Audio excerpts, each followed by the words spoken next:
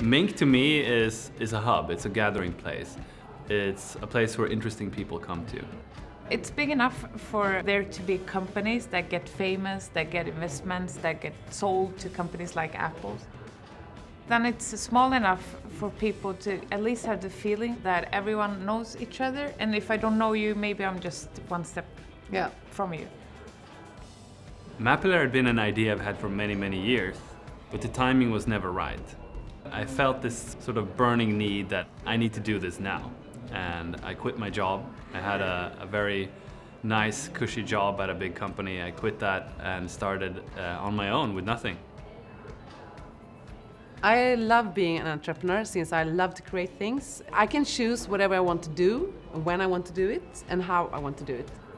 For me, it's been about the ideas the whole time, and I've just had these crazy ideas that I want to see become reality. Yeah. And then I just started working with them. It was not that I made up my mind that I'm going to be an entrepreneur and now I'm going to go out and look for my idea, but rather the other way around, I think.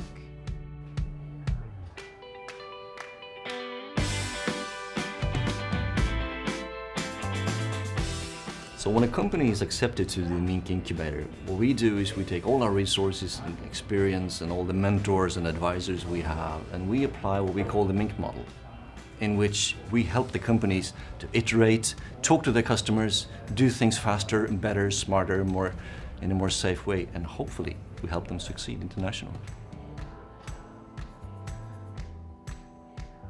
Malmö is a great place to live and a great place to build your startup. It's a rather small city. You can use your bike, you can ride your bike anywhere you like in the city. It's close to Copenhagen. I mean, more or less it's a metro across the bridge and you're in Copenhagen. Life is really easy here. Getting started, starting a company, hiring people, getting office space is super easy here. I think a lot of entrepreneurs are, especially in the beginning, quite lonely in their role. I mean, that's one of the great things with being here at Minc is that you can feel lonely, but then you know there's other people feeling lonely too, and you can actually share all your feelings with them.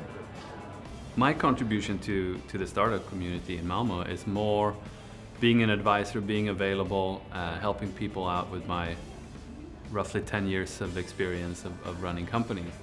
If you're a newly started company with a great business idea and great plans, we can help you, we can support. We have a network, we have contacts, we have mentors, we have coaches working to help you succeed with your international business.